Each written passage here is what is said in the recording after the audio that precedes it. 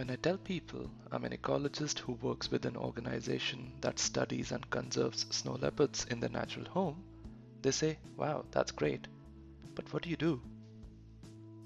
So I tell them about the snow leopard, which is a gorgeous, charismatic, and incredibly elusive species. I tell them how the species has all the support from evolution to be perfectly suited for the job of living, hunting, and breeding in the high mountains of Central and South Asia. I try to tell them how similar a real snow leopard is to the super cat Tai Lung. That's great, but still, what do you do? So I decided to put a little video together showing what exactly do I do. To show that, I'll have to take you out of your school, out of Minnesota. In fact, out of the United States, because there are no wild snow leopards there. I'll take you to the other side of the world. There are just about 4,000 to 7,000 snow leopards in the world, and they're spread over 2 million square kilometers.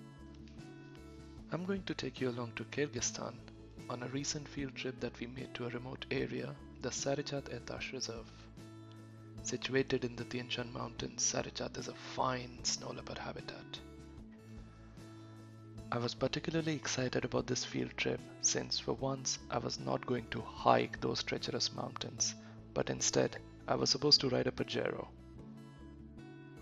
Not the four-wheeled one, but the four-legged one. My horse was named Pajero. 8 of us, including the 4 horses, were planning to survey the mountains. Our first camp was about 17 kilometers from where we left our car and required us to cross a high pass at about 4,500 meters elevation. The weather was great and we saw a lot of wildlife on our way, including thousands of argali. Argali is a beautiful mountain sheep and is also the main food of snow leopards in these mountains. These horses are incredible creatures. They're like an all-terrain bike, but with an autopilot function. Since one does not always have to look ahead to be alive, they allow you to look around and cherish the wildlife and the landscape. Pajero's good friend was Michael Jackson. He had this peculiar habit of walking backward, almost as if moonwalking. In the next several days, we set up several camera traps in the mountains. But to set up a camera trap that takes snow leopard pictures, we need to first behave like one. Getting down on 4 is almost always rewarding. We set up more than 40 cameras in an area bigger than the size of New York City. These cameras were to provide opportunity to all the snow leopards take their own selfies and participate in the count. Not just snow leopards, but several other animals would take their selfies too. So this was the work bit. Now some exciting stuff. On our way back, as we were climbing the pass after setting our last camera, the weather turned ominous and we were in the middle of a snowstorm. Despite wind speeds exceeding 100 kilometers per hour, these rock-hardy horses kept us going on. With temperatures several degrees below freezing, my colleague Kuban was looking like a snowman. It is alright to be scared in such situations, but for some reason, Kuban and I kept taking selfies. We both had families and friends back home to boast this snowstorm to.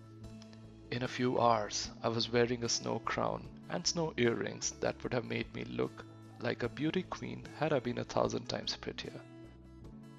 To match my ornamentation, Mr. Pajero gave a run for his money to T-800 of Terminator 2. The storm had lasted nearly 4 hours, which was the time it took us to cross the pass as well. Once down, Pajero and I had begun to understand each other telepathically.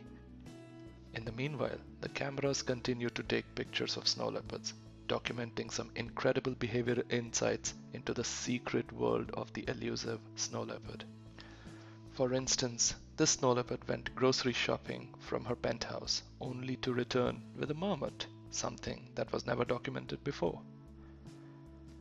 This was a small window into a part of what we do as wildlife ecologists in a workplace where no 2 workdays are ever the same. This is also what helps us make friends from some of the most beautiful parts of the world. And I have the mighty snow leopard to thank for all of this.